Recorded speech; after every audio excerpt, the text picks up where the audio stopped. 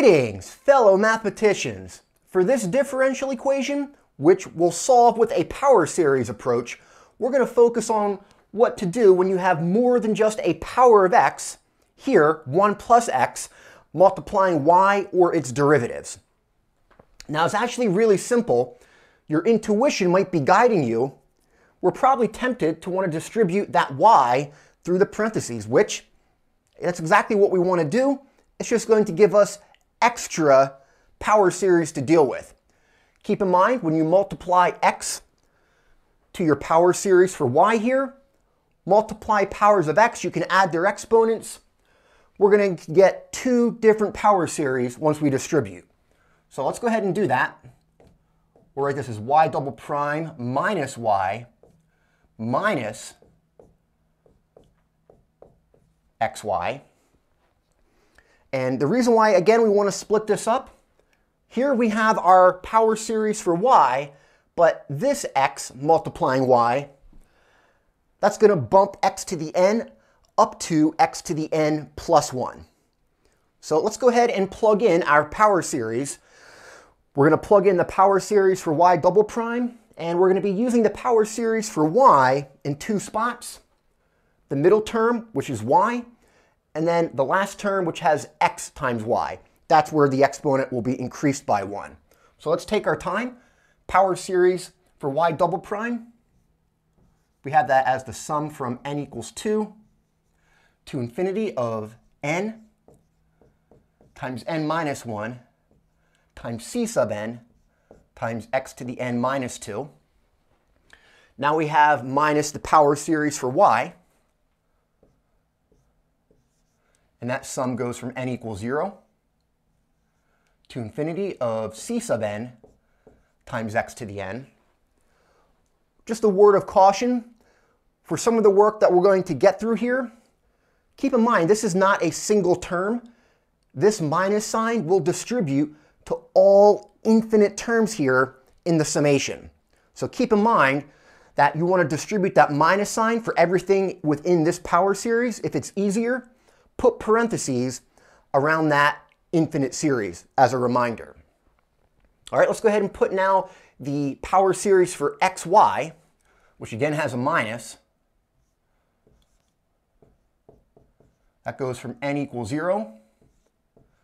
We have c sub n, and since we're multiplying y by x, we're going to increase the exponent, since x times x to the n is x to the n plus 1. So your power of x here, x to the n plus 1. And the right-hand side is 0. All right, now we have some options here. We want to collapse all these three different power series into a single one, but also at the same time, we want to try to have the same power of x. We have a few options, and it looks like the one that's going to be probably the nicest. Let's go ahead and shift everything to x to the n as our power of x. Now that means for this middle power series, we can leave that alone. We're not going to shift any terms here. For the last one, to get x to the n, looks like I would need to replace n with n minus 1.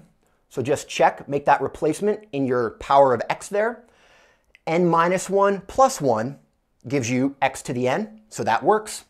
And it looks like here we're going to have to shift. Looks like to get x to the n, we'd make a replacement, all n's being replaced with n plus 2. Again, just do a quick check, plug that in, and replace n plus 2 minus 2 does leave you with x to the n. All right, also keep in mind when you make your replacements, your starting indices are going to shift. Let's just go ahead and go through that since that's easily overlooked in class if we're going too fast. So let's make that replacement for this one. We have on the left n minus 1 equals 0. And if you solve that, looks like the new starting index once we shift would become n equals 1. And if we do the same thing here, For the first power series, replace the left part of that equal sign with n plus 2 equals 2. And if you solve that, looks like we get now n equals 0. All right, let's go ahead and shift and change indices in the first and third power series. So let's be careful here. The power series we now solve starts with n equals 0. That goes to infinity. We're replacing n with n plus 2. Just be careful with some of the work here. N plus 2 minus 1. Looks like that'll become n plus 1. Don't forget your subscript for c here, the coefficient. That's going to be now c sub n plus 2. And your power of x becomes x to the n. All right. Middle power series, we're leaving that as is. So let me just copy that. Minus the power series with n equals 0 to infinity of c sub n x to the n.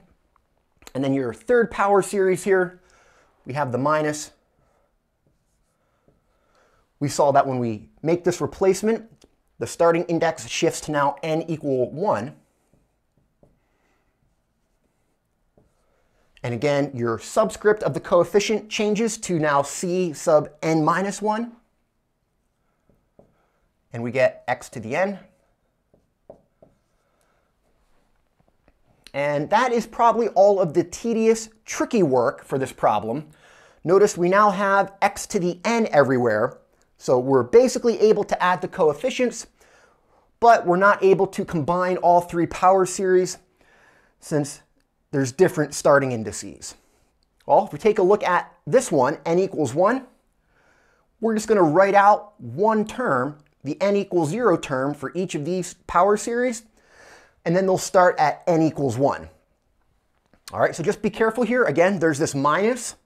That minus will distribute to all terms in this middle power series. So let's write out the first term for here.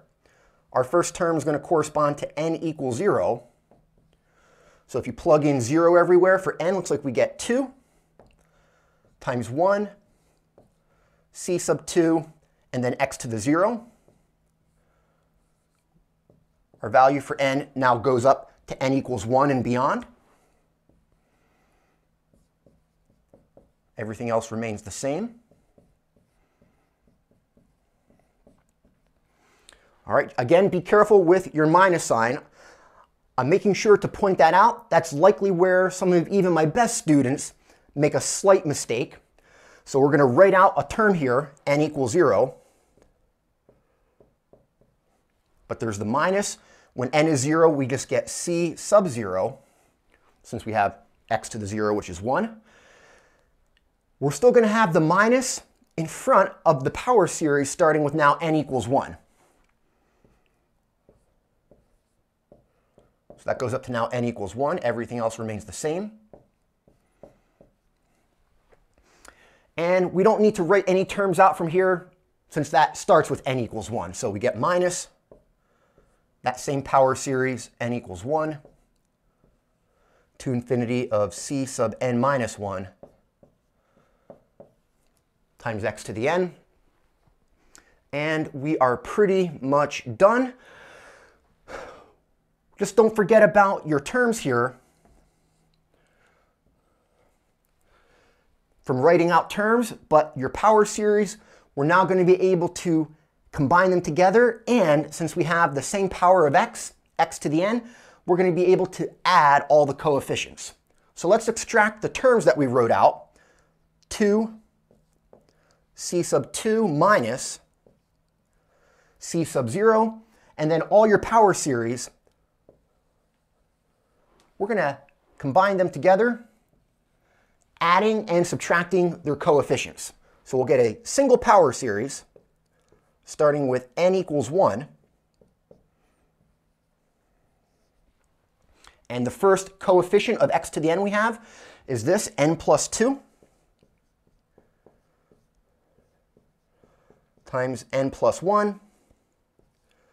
And that's times c sub n plus 2. Go to your next power series, we have minus c sub n. and then your last power series minus c sub n minus 1. And that's all multiplying x to the n. And again, don't forget how we actually extract our information here.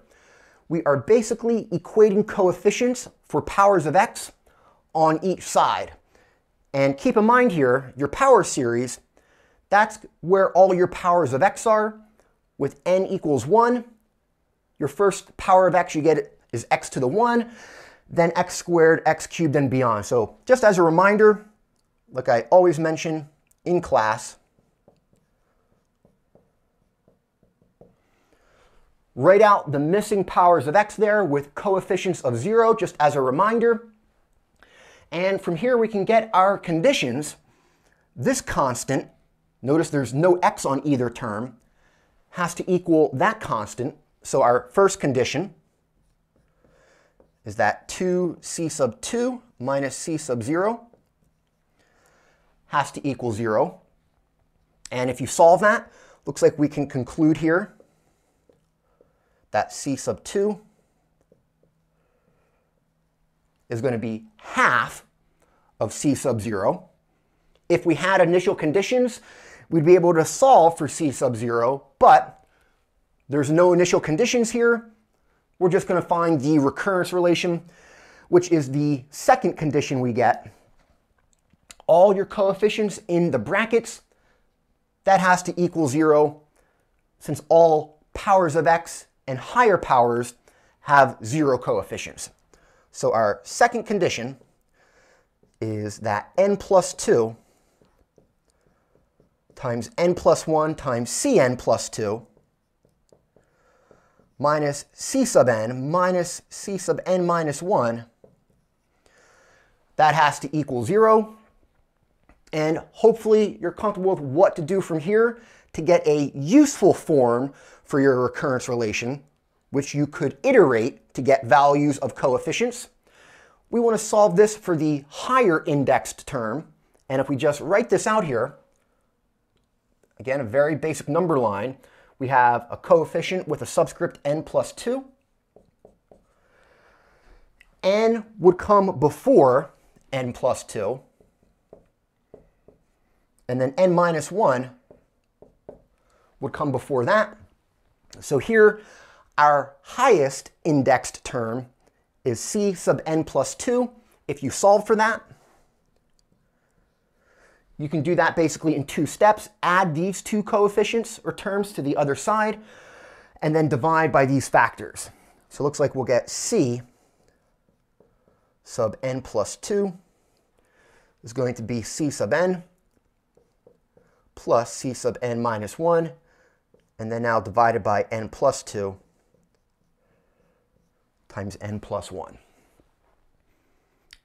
Only other thing that we need is our starting value here for what values of n that recurrence relation applies. You can see that here in your summation.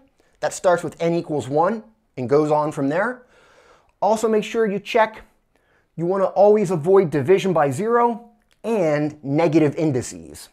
And it looks like if we do start this recurrence relation with n equals 1, that avoids both those issues, division by 0 and any negative indices. And we get our recurrence relation, which is what we were after for this problem.